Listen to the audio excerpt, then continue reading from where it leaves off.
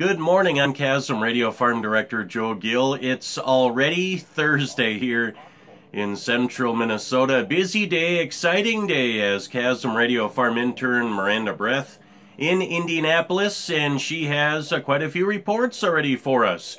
So we'll listen to reports from our local and also some other nationwide FFA members at the National FFA Convention. We'll have some local livestock barn sale recaps as well today and during the midday. So a full day, and of course everybody talking weather, saying, hey, some snow is in the forecast for later tonight and tomorrow. We'll get you details here on Chasm Radio, your dependable neighbor in central Minnesota. Have a great day.